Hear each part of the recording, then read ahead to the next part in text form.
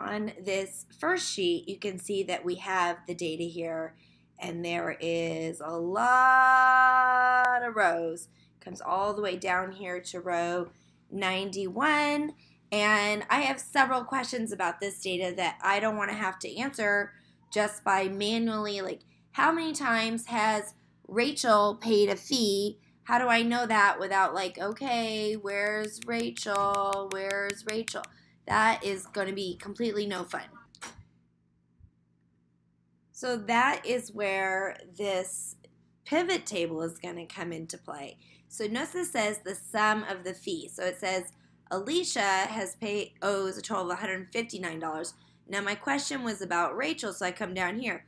Rachel owes a whopping $268, and I can see that on there with almost no effort. That's what the pivot table does for me, is it gives me a summarization. So it's summarized how much all the fees add up to. Now in this other pivot table, in the other pivot table, what you can see is it says counting of the fees, and we come down and we see Rachel, gotta be careful of that pivot table editor. The pivot table editor is going to come up whenever you click on a pivot table, so just kind of be aware of that. So Rachel has gotten 4 fines, and her 4 fines add up to $268. Now I have another tab. We're going to come over here to the data tab. The key is to highlight the table. You have to highlight the 2 columns specifically. You cannot highlight the whole thing. And then we're going to come over here to the bottom corner. And this is where the Explore tool is.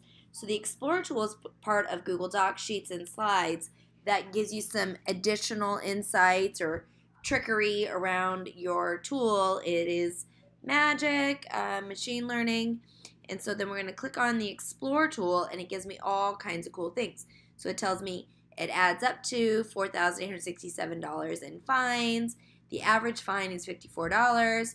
The minimum fine is $1. The maximum fine is $100. And there's 182.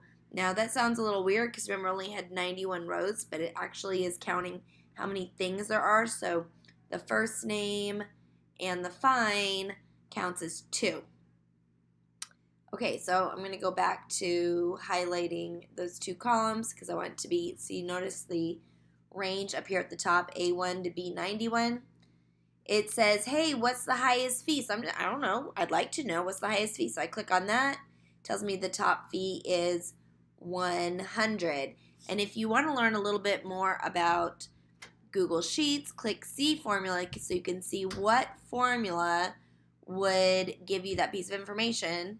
And it says I can just drag that over there, which is pretty cool. Okay, so I'm going to go back and I'm going to highlight these 2 columns. And I don't want any answers, so I'm going to back that up.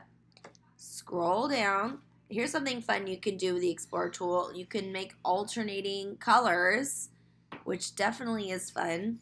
But scroll down a little bit more and you'll see that it says pivot table. So I'm going to hover on this pivot table.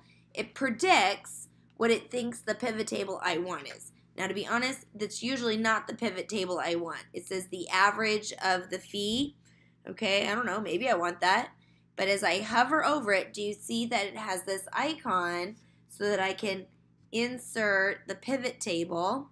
So I'm going to insert that, and it says, do I want to put it on a new sheet or an existing sheet? Most of the time, I like it on a new sheet. So I'm going to do Create. So now I have my pivot table here, which shows the average fee each person pays. So Lydia's paid an average of $46 in fees, and our friend Rachel's average fee is $67. I'm going to click back over here on the Data tab. I'm going to highlight my columns. I'm going to click the Explore tool, that little star in the bottom right. I'm going to click on that.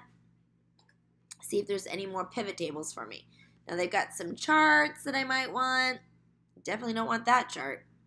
So I'm going to come back up here. I'm going to click More, see if it has any more pivot tables for me. So it says the sum of each name for that pivot table, sum of the fees for each name, Looks like it doesn't have any extra pivot table suggestions for me. But this is what you want to do, is be able to highlight some columns of data that you have in a spreadsheet and just click the Explore tool and see what kind of pivot tables it'll make for you.